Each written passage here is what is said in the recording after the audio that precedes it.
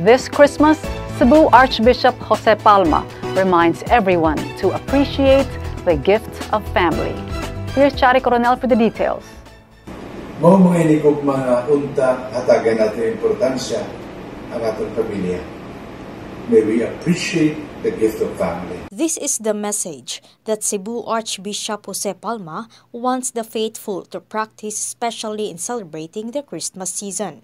In Palma's message this year, he highlighted that the most important gift we can share to others is the love of Jesus.